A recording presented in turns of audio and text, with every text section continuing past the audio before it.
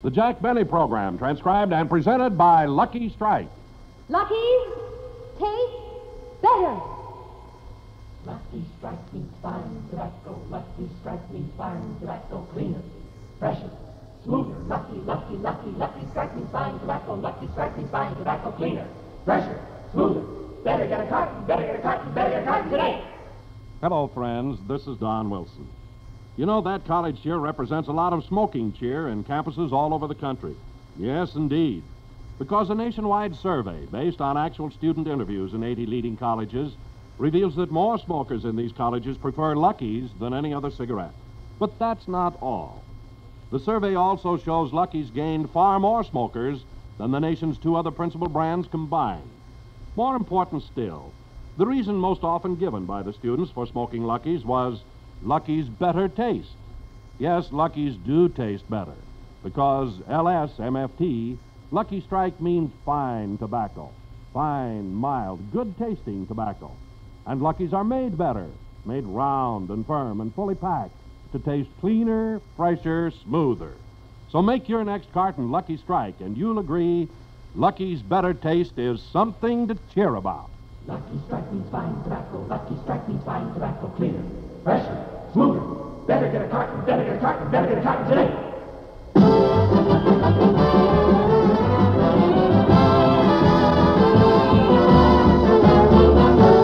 The Lucky Strike program starring Jack Benny with Mary Livingston, Rochester, Dennis Day, Bob Crosby, and yours truly, Don Wilson.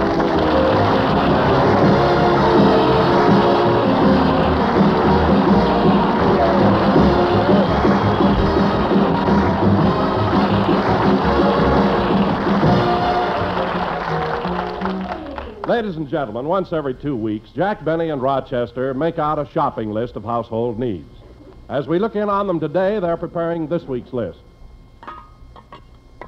Say, boss, the shelves are kind of empty. We need some baked beans. Baked beans, 3 cans. Some peas. Not so fast, Rochester. I'm writing it down. Peas, 2 cans. Some mayonnaise. Oh, Rochester, why buy mayonnaise? All it is eggs, salad oil, and vinegar mixed up. Oh, yeah, I can make that. Yeah. Well, we need some corned beef hash. You don't have to buy that either. All it is potatoes, corned beef, and onions. Yeah, I can make that, too. Yeah. Now, let's see. We need some eggs. Eggs? Well, Rochester... No, boss, I'm not even going to try.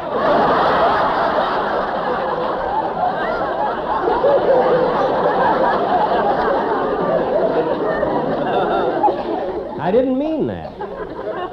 I meant you can get the eggs from the milkman. Now, let's get on with the list. Some bird seed for Polly.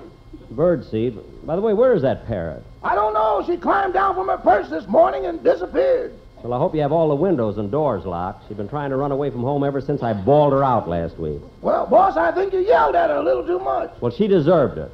If I told her once, I told her 100 times. I get the morning paper first.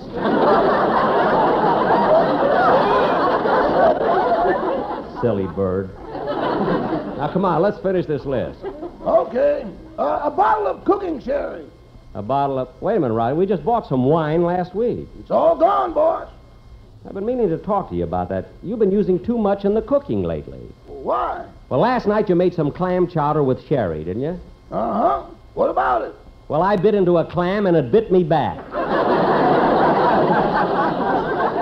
Now, don't use it in everything from now on. Yes, sir.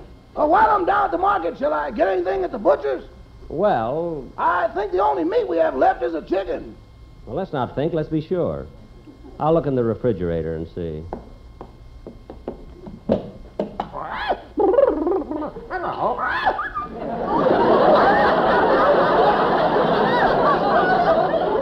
Rochester, look, Polly's in the refrigerator. Come on out, Polly. Come on. Polly, stop crying. Polly, control yourself. It's only a chicken. You didn't even know her.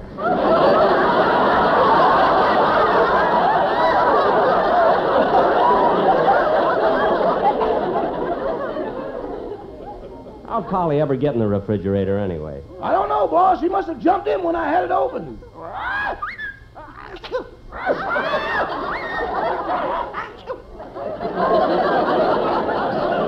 I think she's catching cold. Fix her an Alka-Seltzer, Rochester. Don't worry so much, boss. Polly will be all right. I don't know. She's getting kind of old, even for a parrot. How old is she? Well, when I bought her, the pet shop gave me her pedigree. The paper said she was born in Algiers in 1894. 1894? Yeah, that makes her 58 years old. I'm 39.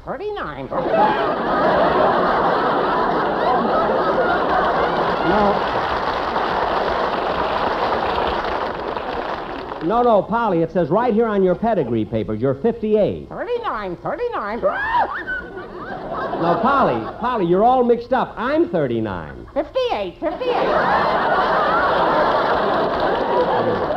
Rochester, put her back on her perch. Yes, sir. I'll answer the door. You finish the list. Okay. Ouch. It's the second time I hit my head against that chandelier. I better take some money out of my shoes.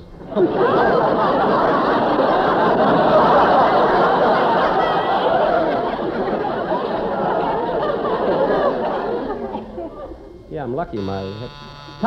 Coming. Oh, hello, Mr. Benny. Oh, hello, Dennis. Come on in. Mr. Benny, can I miss the rehearsal tomorrow? Oh, sure. Can I miss Saturday's rehearsal, too? Saturdays? Well, I guess so. Can I miss the show on Sunday? Miss the show? Why? I'm going to kill myself. Oh, stop being silly. I'm not being silly. I already made out my will. Look, Dennis. I'm leaving my brain to Hollywood High School. Dennis. I was going to leave it to Harvard, but they turned it down. Cut that out. You're not going to commit suicide. If I don't, the gamblers are going to take me for a ride. A ride? Yeah, I lost 50 cents on the World Series, and I didn't pay off. Look, Dennis, nobody's going to kill you for only 50 cents. A lot of people say they'll do it for nothing. Dennis, I'm tired of this silly talk. Now stop worrying and let me hear the song you're going to do on the show. What is it? Auf Wiedersehen. That means goodbye forever. It does not! Now sing it and don't drive me crazy.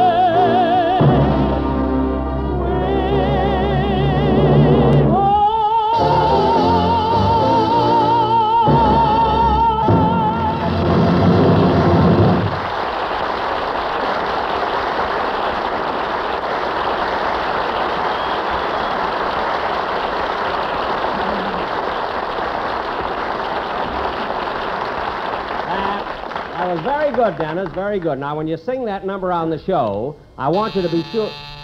Well, there's someone at the door. Don't answer it. Don't answer it. They're coming after me. Oh, be quiet. Nobody's coming after you. Come in. Hello, Jack. Hi, Jack. Oh, hello, Don. Bob, I didn't expect you. Come on in. Say, Jack, Bob and I are going out to play some golf. We thought maybe you'd like to join us. Gee, I'd love to, but I can't leave the house. I'm expecting a call about a very important picture deal. Who from? Daryl Zanuck. Daryl Zanuck, the head of 20th Century Fox. Uh-huh. Say, didn't you make a picture at that studio? That's right, Bob. I made a picture for Zanuck in 1941. Gosh, that's only 11 years. He got over it fast.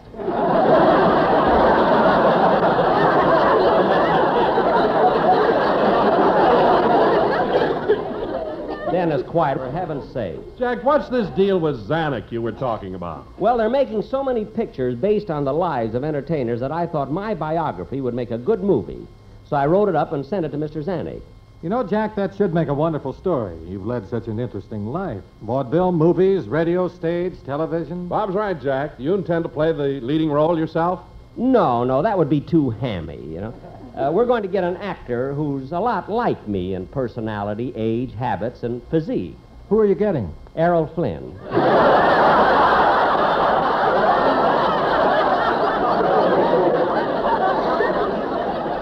And, fellas, it's really going to be a... Gee, I hate to admit it, but I need one. You need what? A hearing aid. I thought you said Errol Flynn. Well, come on, Don. Let's go play golf. Okay. Say, Bob, you play a lot of golf, don't you? Yeah, and last week I got the greatest thrill in the whole world. I made a hole in one. No kidding. Yep. On the third hole at Bel Air. Gosh, I couldn't wait to get back to the clubhouse and buy drinks for everybody there. Oh, yes, that's the tradition. When you make a hole in one, you're supposed to buy drinks for everybody. Have you ever made a hole in one? Yes, about 2 years ago at Hillcrest. Yeah, that's wonderful. Anybody see you do it? Rochester, but I gave him $1 and he kept his mouth shut.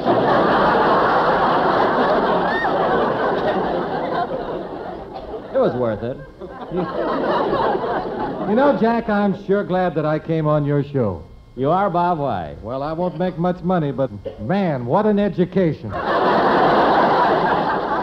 Come on, Don, let's go. Okay, so long, Jack. Goodbye, fellas. I wonder what he meant by... Oh, boss! Yes, Rochester? Mr. Ronald Coleman just called, and they're having a big dinner party tonight. Ronald Coleman? Oh, did they invite me? No, he asked us to return their garbage disposal. Oh, my good. Do we still have their garbage disposal? Uh-huh. You know, it was kind of tough borrowing that, wasn't it? Yeah, I had to go to plumbing school for 2 months. Oh, yeah. Well, let's try.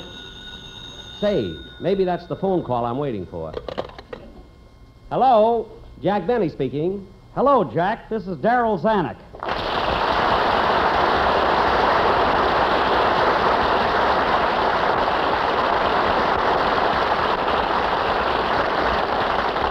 Gee, I've been waiting for your call, Mr. Zanuck. Look, Jack, I'm a busy man. You sent your script over last week, bothered my secretary with dozens of phone calls. I promised to read it, and I did. You did, Mr. Zanuck? You did? What'd you think of it? Well, Jack, that is without a doubt the most awful thing I've read in all my 39 years.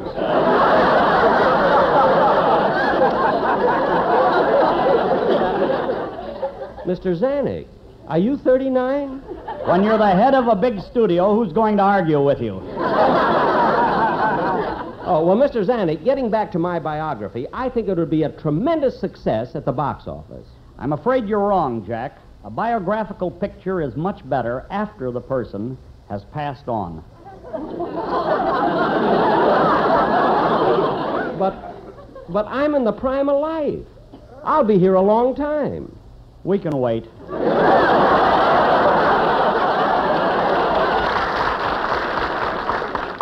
But I can't wait. I want to make the picture now.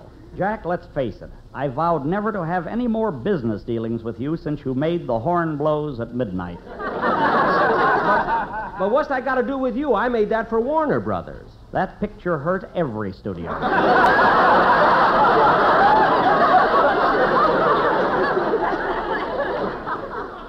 What? I can't wait till it gets on television.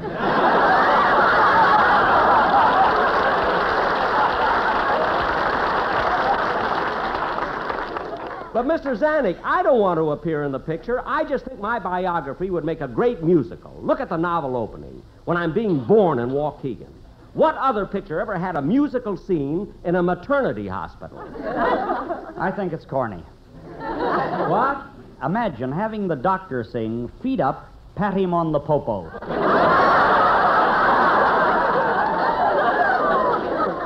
Mr. Zanuck, what about when I play my violin? Look, Jack, I don't want any more people from your program working in our studio. We've got Dennis Day over here, and he drives me nuts. Well, if I worked over there, too, I could keep an eye on Dennis. Jack, I can't discuss this any longer. I'm sending your script back, and that's final. But Mr. Zanuck...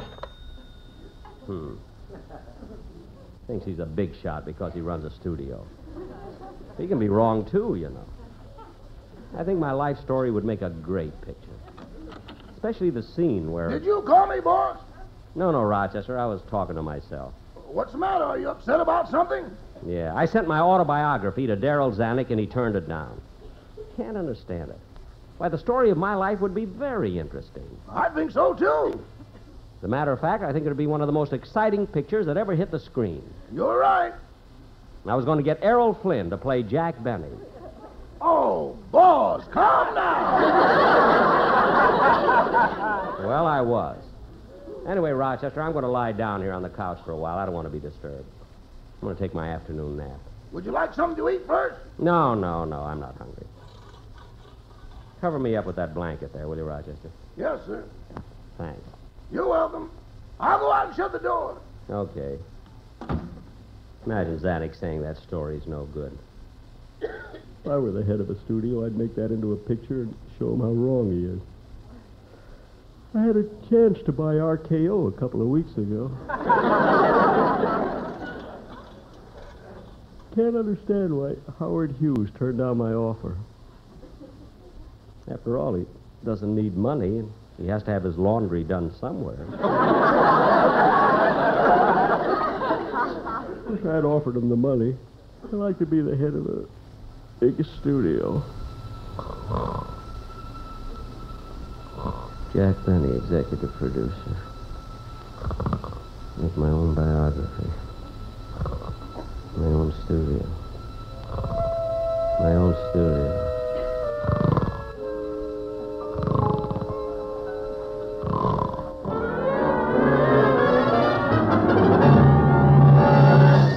Good evening, ladies and gentlemen. This is George Fisher, your CBS motion picture editor, speaking to you from Hollywood. The Snows of Kilimanjaro, which is breaking all records at the Rivoli Theater in New York, is scheduled to open in the Los Angeles area next Thursday. Oh, here's a flash just handed to me. Howard Hughes sold RKO Pictures today to Jack Benny. The purchase price was $8 million. Mr. Benny paid in cash. Now he won't bump his head on that chandelier anymore. One of Mr. Benny's first official acts was to appoint Robert Crosby as his assistant. They have started production on a new musical based on the life of Jack Benny. Oh, JB. Yes, R.C.? You certainly have a busy day today, JB. I know. Read me my schedule, R.C. Well, at 10, a story conference with N.K., 10:30 meeting with L.B., 11, you look at the rushes with H.C., 11:30, you go to the cutting room with T.M., and at 12, you have lunch with Jack Warner. Who? J.W. Oh, yes. I want you to send the following note to all producers. Starting today, make sure the green in all your Technicolor movies is made out of chlorophyll. We'll have no stinking pictures around here.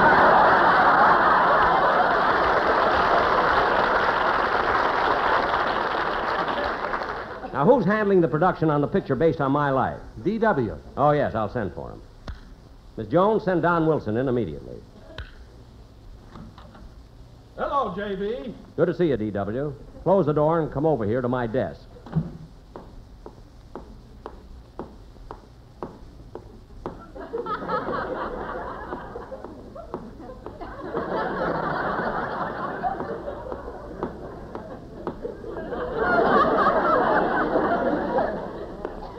Sit down. Gee, it's a good thing you put your desk in the middle of the office. You wanted to see me, J.B.? Yes, D.W. Where have you been? Been talking to L.S. L.S.? MFT. LSMFT? Lucky Strike means fine tobacco. I know. What were you talking about, DW? NLE. Who's that? No loose ends. Oh, what about T&C? TNC. Tear and compare. LNFANHSTBHAD. LNFANHSTBHAD? Let's not forget about no hot spots that burn harsh and dry. You said it. Oh, JB. Yes, RC. I was just talking to CTS. CTS, who's that? Camel's Tomato Soup. Oh, how does he feel? Good. Fine. Now, look, DW. You know, I've selected you to produce the biggest epic ever made, the story of my life. I know, and thank you. I want this picture to be perfect. Now, I hope you've been very careful in the casting. Oh, I am. In fact, I've already selected the actress who will play the part of your mother. I'd like to see her. Where is she? Right behind me. Well, move over so I can see her. Yes, sir. Miss Vaughn, this is Mr. Benny. Hello, Mr. Benny. I'm so terribly happy to know you.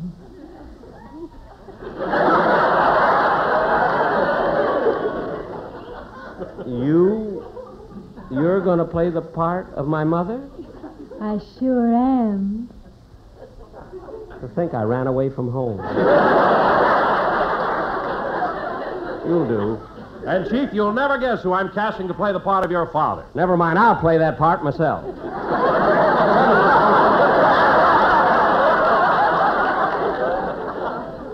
Now, DW, I'd like to make some notes for you about this picture. This pencil needs sharpening. Where's my office boy? Here I am, Mr. Benny. Good boy, Darrell. I'll teach you the movie business yet. Well, thank you. Thank you very much. Did you read the script on my life story? Yes, sir. Did you like it? Yes, sir. Especially the scene where you leave NBC and sing, "When I say I beg your pardon, then I'll come back to you." That's when you say I beg your pardon. Fine studio. That's a great scene. Now, Darrell, my boy, I'm going to give you a break and let you see how a picture is actually made. Come on, let's walk over to stage 3 where they're shooting my biography. Thank you, sir. And, Darrell, this picture of mine is going to be as exciting as 20th Century Fox's Snows of Kilimanjaro. Oh, boss, come now. Well, I think it will. Here's stage 3. Now, don't make any noise when you're in there, Darrell. The director is very temperamental. Who's directing the picture, sir?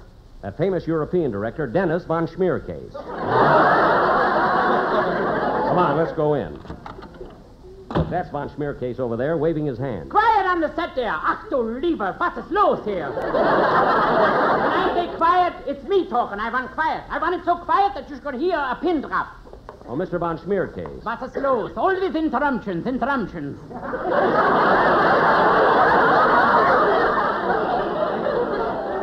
It's only me. I want to know how you're getting along with the picture. Fine. Who's this faker here with the pencil, a writer?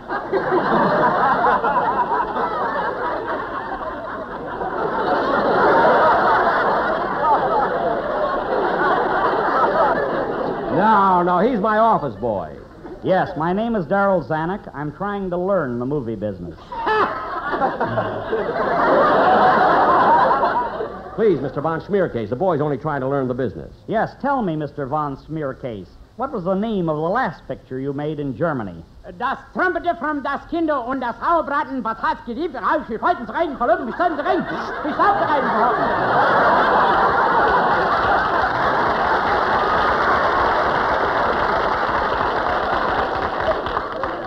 That's the title of the picture? Yeah. What does it mean in English? Lassie, come home. Oh, Miss Vaughn, come here. Here I am, Mr. von Schmiercase. Good. Now, in this next scene we are shooting, you are Chuck Benny's mother.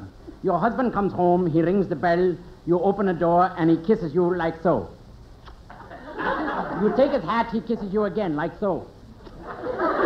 You give him his newspaper, and once more he kisses you. You go get him his slippers, and again he kisses you. And for no reason at all, he kisses you. And then you say thank you, and he kisses you again. Wait a minute. Wait, I don't remember any scene like that in the script. Quiet, I'm ad-libbing.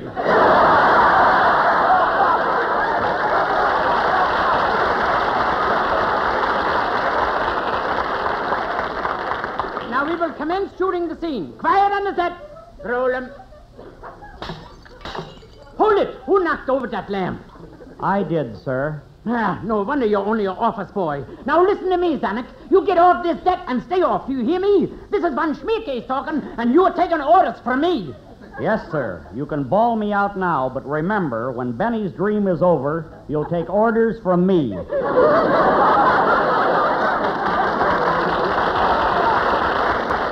Dream?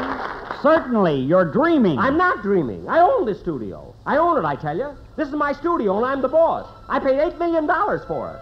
$8 million. Look at me, I'm shorter. The studio's mine, do you hear? Mine. The studio's mine. Mine. Boss! Mine. Boss, wake up! Huh? Come on, wake up. You're dreaming. Oh, gosh. Then it was a dream after all. What a shame. What do you mean? I didn't get a chance to kiss Mother goodbye. Oh, well, Rochester, I'll have my dinner now.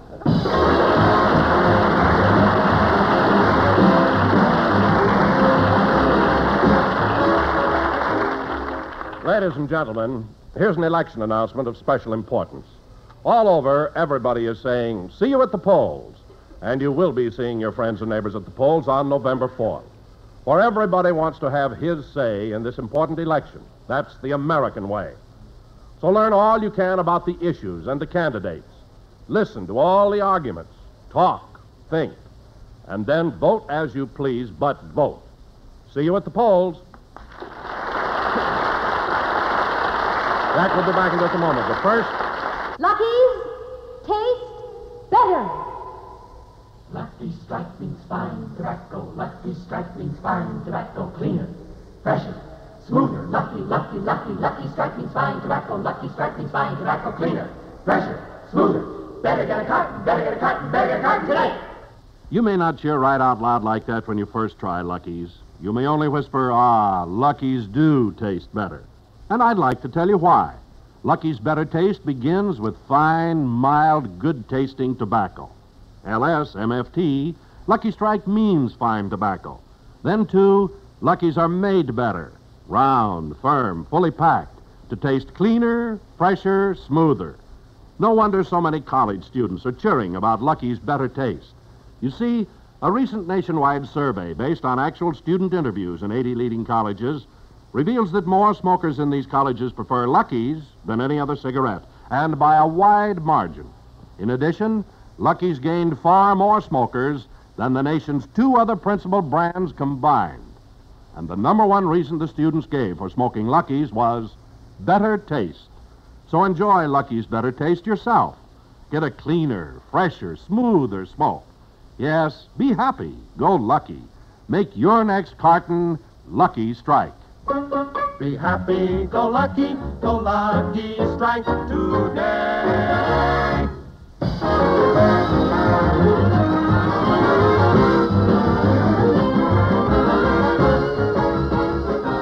Ladies and gentlemen, I want to thank Mr. Darrell F. Zanuck for appearing on my program tonight. And next week... Excuse me. Hello? Hello, Jack. This is Bob Crosby. Hello, Bob. How did you enjoy your game of golf? Well, I'm still out at the golf club, but a terrible thing happened to me. Can you lend me $1? You mean... Yeah, on the 7th hole, and Don Wilson won't keep his mouth shut. Well, tell him I'll give him the $1 later. Good night, folks.